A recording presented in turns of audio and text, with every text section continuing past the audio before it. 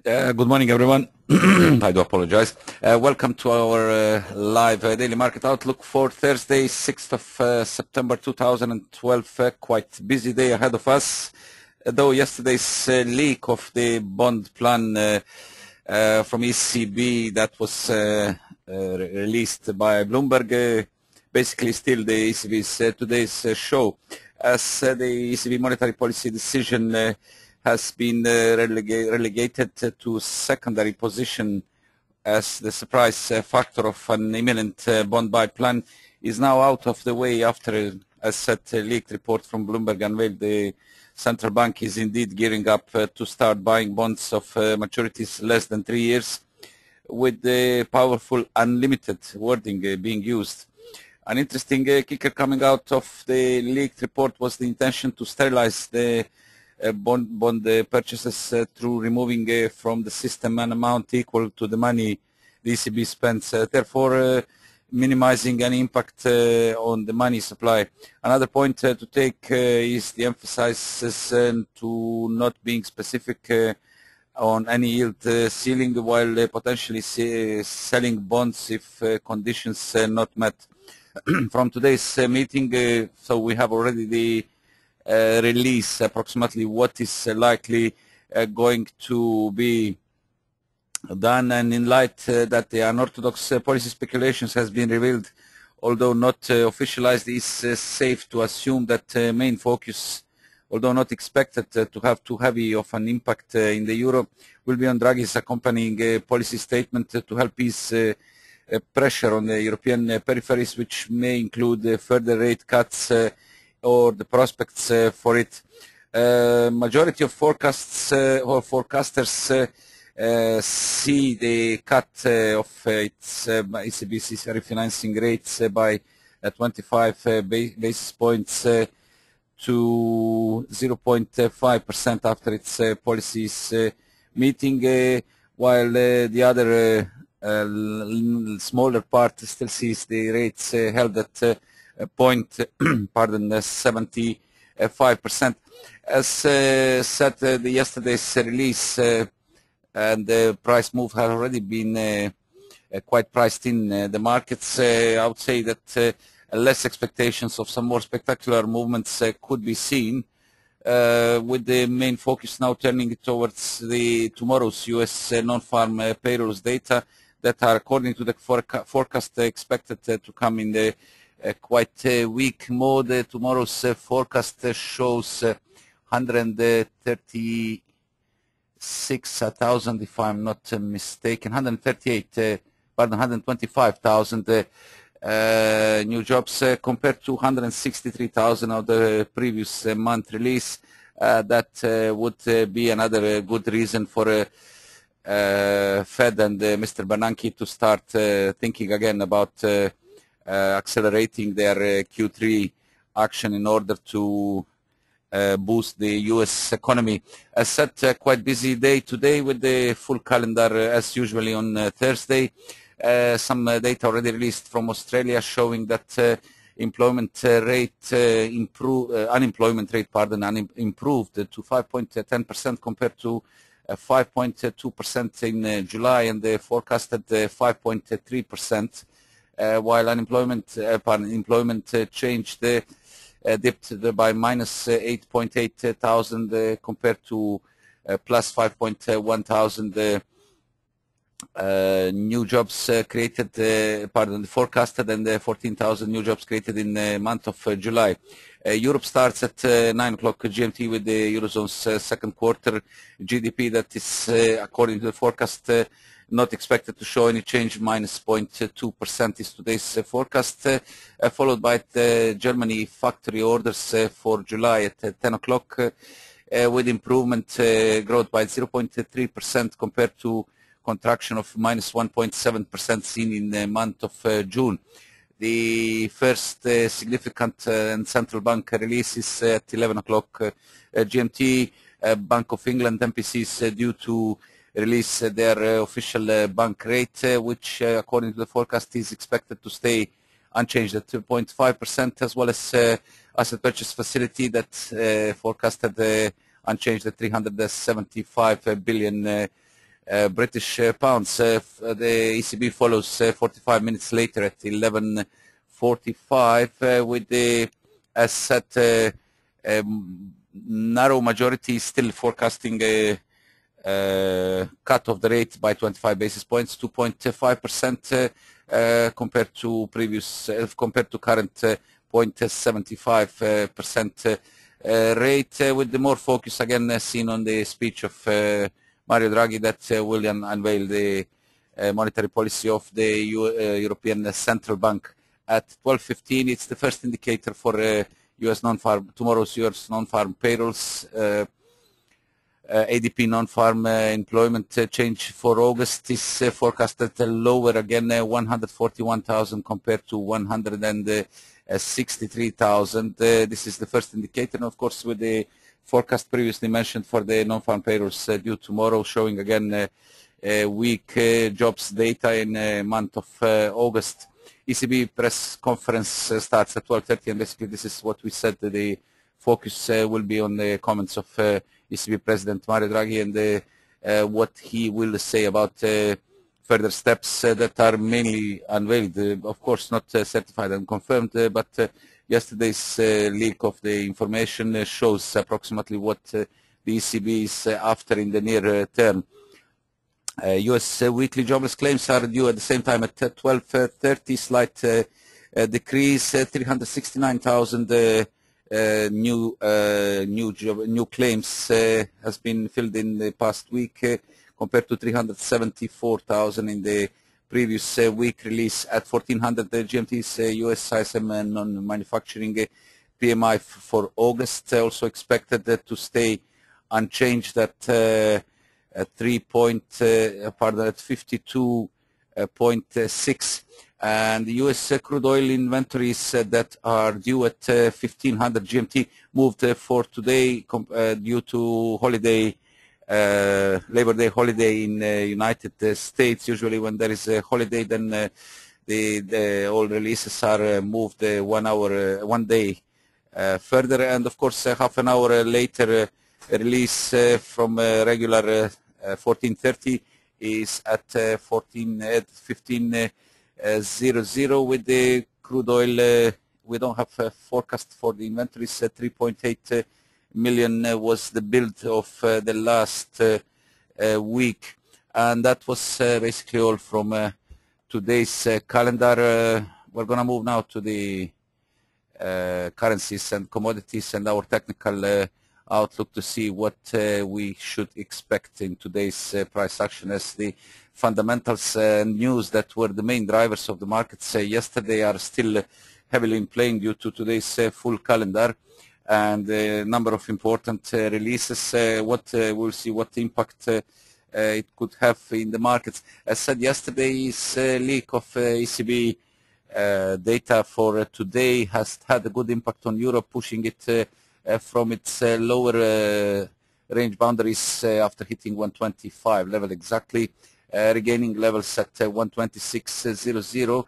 126.29 was seen so far. This is this morning's high, still short of tough barrier at 126.36, 31st of August peak, and again today's strong rally again fell short of this level, 126.29 seen ahead of current easing, but overall a picture is still keeping the upside favored, although we have to point that hourly studies are now sideways toward and slightly turning towards the downside, that it could be signal for further consolidation by basically further congestion under 126.36 barrier. 4-hour chart is holding, I would say, more positive tone, but still upside remains limited as this congestion continues to move the price sideways, limited by 126.36 on the upside and 125.00 on the downside. Positive tone dominates on the daily chart and still sees the upside favored as the Bollingers are widening again. It's 5 weeks rally from 120.42. Looks for a break above this initial barrier in order to resume higher with the 126 80-90 zone seen first ahead of 127.00 as around figure resistance, and basically our next upside the target. Immediate support lies, near-term support lies at 125.90. This is overnight's low, reinforced by ascending 20 days exponential moving average that is maintaining the recent price action that crossed also above the 55 days one. While loss of 125, 50, 60 zone could be quite risky, as it would sideline again the hopes of fresh attack at the upper boundaries and keep the pair within the range. Main risk is seen on loss of 125 and then 124.86 and 124.64 lows.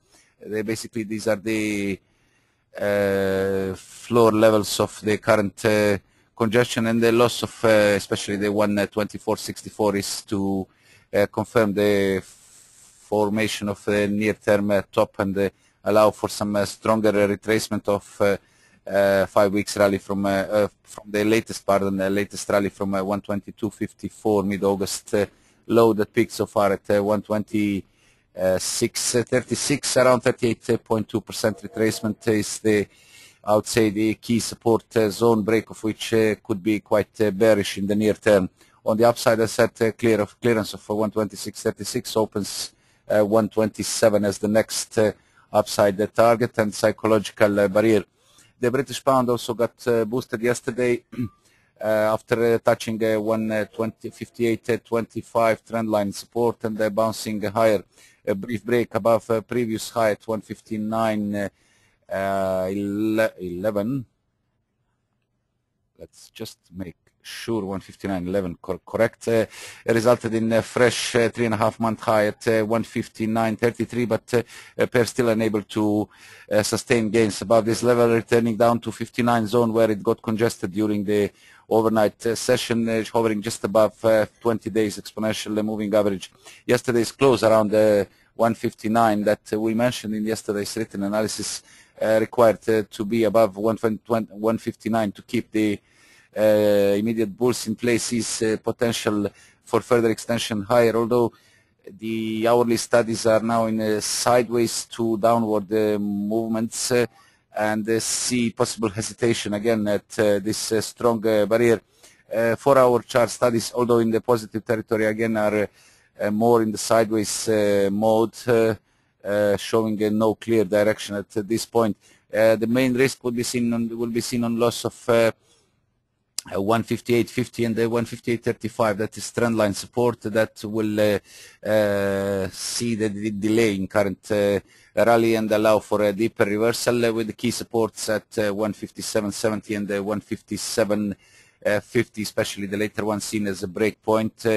That will increase risk of double top. Basically, it will signal the double top and the possible stronger reversal. Conversely, the break above 159.33 as the pair briefly broke above 61.8% retracement of the larger 163 to 152.67 down move is a signal for a possible extension towards next barrier and psychological resistance at 160.00. Dollar yen is treading water within 15 pips range following yesterday's dip to 78.30 zone where it found good support and quite neutral sideways movements are seen in the near term, as no indication in the 1 and 4 hour chart studies showing any movements, and also the daily ones in a rather neutral to negative mode. I would say at this point any news or fundamentals could be a spark for some stronger action. Break above either side of the current range on the narrower one, 78.30 and 78.46 or 78.53 would be the first signal, but basically larger pictures limits at 78.00 and 78.80 would give us more clear picture about near-term direction for dollar yen. As said, still the downside remains slightly more favored at this point, as long as 78.60 and 78.80, the recent range top, stays intact on the downside. Of course, the base and strong support at 78.00 offers a good support, and a loss of which would be signal for a further extension of the larger down move from a yearly peak at 84.17 and possible test of a low and the key support at 77.65, low of 1st of June 2012.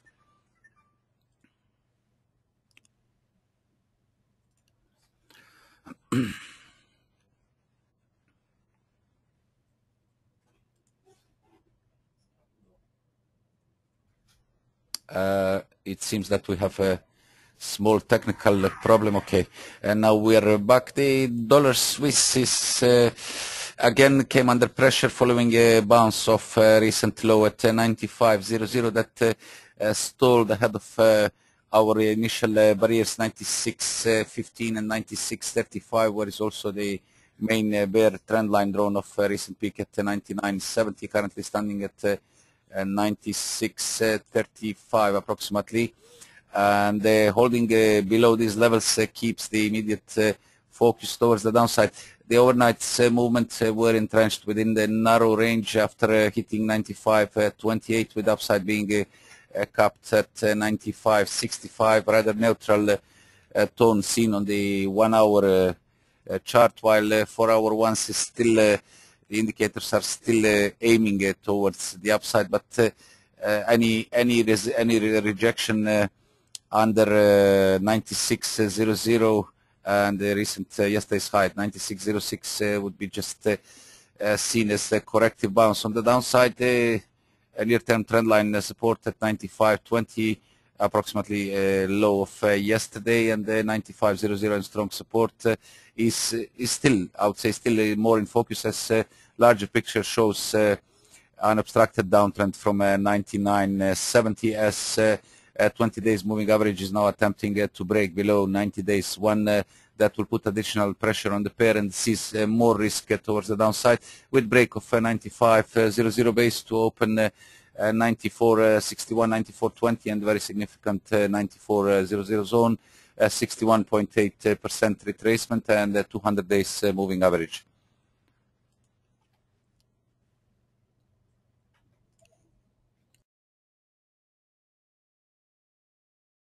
And gold finally moves above 1700 barrier, our initial target, following a couple of days narrow consolidation within 1687 and 1698.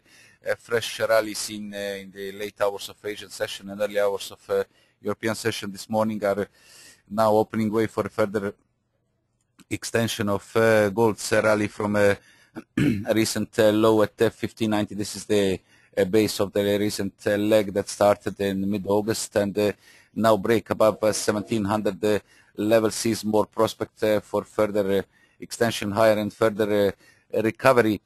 Break above this level opens 1716 high of 1716 high of the 12th of 12th of March 2012, and 1725 1st of March. They are seen as our next targets and static resistance, although the overextended conditions on the daily chart do not rule out some corrective action preceding a fresh rally, but so far quite a positive tone seen on the narrow lower time frames. See more potential towards the downside. Upside, pardon. Initial support is at 1687, recent range floor ahead of previous high at 1677, peak of 27th of August, and 1664, the trend line support. Any reversal should occur ideally around 1680 to not to dent any of the crucial supports in order to keep the upside in focus. And finally, the crude oil regained some ground following yesterday's dip to 94.25, but still descending mode of recent peak at 98.27, with the rather neutral tone seen on the 4-hour chart, as the price is currently moving within 93, 94 and then 97.35 range. Requires basically break above 97.35 on the upside to resume recovery and refocus basically 98 and then 98.27, while on the downside immediate support, good support stands at 95.70 zone. This is the recent range floor reinforced by bullish crossover of 20 over 55 days exponential moving average, with the studies in the quite positive shape, seeing more potential towards the upside. And with the Fibonacci levels, we are just approaching the 61.8% retracement that is at 96.17. That has already been briefly dented by yesterday's break to 96.24. Break here, I would say, is to confirm. This is also the break point, as we have the previous lows at approximately 96.00. So break above these levels is to refocus our next upside target at 97.35. On the downside, I said immediate support at 95.74, and then we have the 95 level as a round figure support, loss of which would turn focus, near-term focus towards the downside with 94.25 and then 93.94 seen as a target in case of break. Basically, on the daily chart, the oil price is currently congested within 94 and the 98 range. Loss of 200 days moving average that showed the two false breaks sees more risk of further congestion and further sideways movements, with the studies started to pointing lower. That could be signaled for some stronger corrective action of the larger up move from 77.27 that peaked at 98.27. At this point, I would say loss of 93.20, 93.00 zone would be quite risky, but any reversal above these levels is seen as further as seen as a corrective, and they basically break above the congestion peaks at 98.27 is required to refocus our short-term target at $100 per barrel. That was all for today from us. Since no questions, I can see no questions raised for today's session, I would like to wish you a nice day and very successful trading. Of course, keep an eye on today's releases, as we might see quite busy markets. We're back tomorrow morning. It will be Friday, last day of the week and the first Friday of the month, of course, with the U.S. non-farm payrolls data due to be released. So another busy day. We expect to see you again with us tomorrow, 7 o'clock GMT, 10 o'clock local Cyprus time. Good luck.